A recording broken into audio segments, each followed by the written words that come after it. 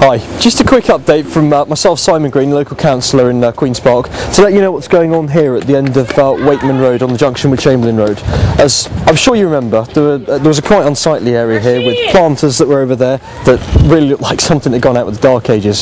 Since working with myself, Emily Tancred and Will Motley, my fellow councillors, the Local Residents Association and local residents of Wakeman Avenue, we've been able to secure funding to get this whole area sorted out. As you can see, it's in the process at the moment of being transformed into a piazza area with modern planters that are more fitting. It'll add more greenery to Wakeman Road and the Kensal Triangle.